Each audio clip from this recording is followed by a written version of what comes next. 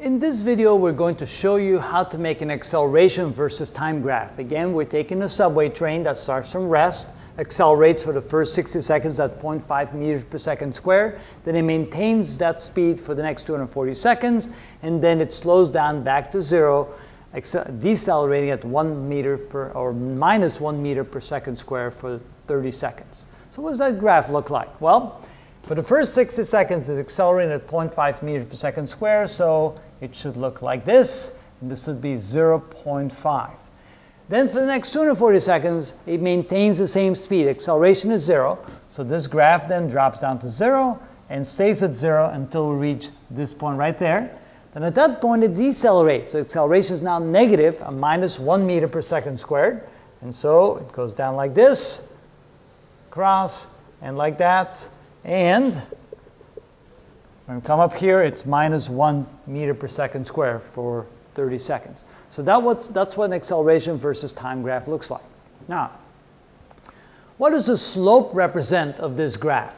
Well, the slope would be defined as the change in the acceleration over time, also written as delta A over delta time. So the change in the acceleration over time.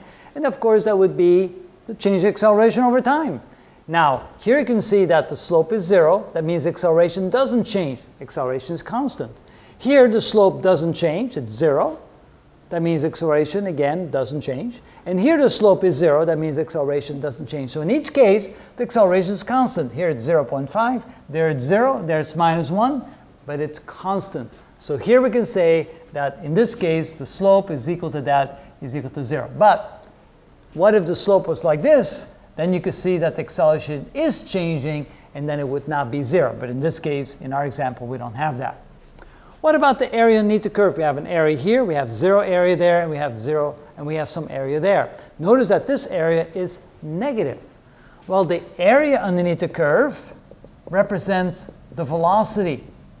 And notice here, since the train is accelerating, as the time goes by, as the seconds tick by, you have more and more and more area. That means the velocity is increasing until you reach 60 seconds. So the velocity obtained between here and there is equal to the area underneath this curve. The area would be 60 times 0.5 or 30, and the units are meters per second. So the area in this case represents that the train went from 0 to 30 meters per second.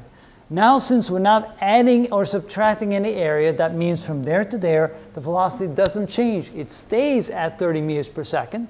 And then here we have negative area. That means the velocity is decreasing. As time goes by, we have more and more negative area, so the velocity becomes less and less and less. Again, the area here would be 30 times 1, or actually I should say 30 times negative 1, or minus 30 meters per second.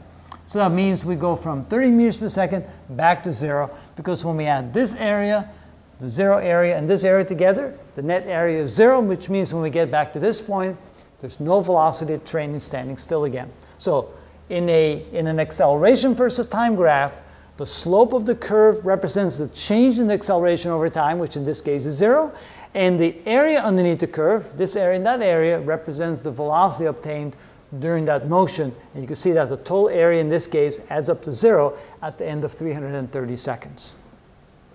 And that's how you graph an acceleration versus time graph. In the next video, we're going to take the 3 graphs and compare them side by side. And that way you can see how you can draw general conclusions from a graph that either represents distance versus time, velocity versus time, or acceleration versus time for a case like this where we have an object that starts from rest, increases, accelerates, maintains its speed, and then decreases at the end. What does it look like on the 3 graphs side by side? Stay tuned for the next video and you'll see.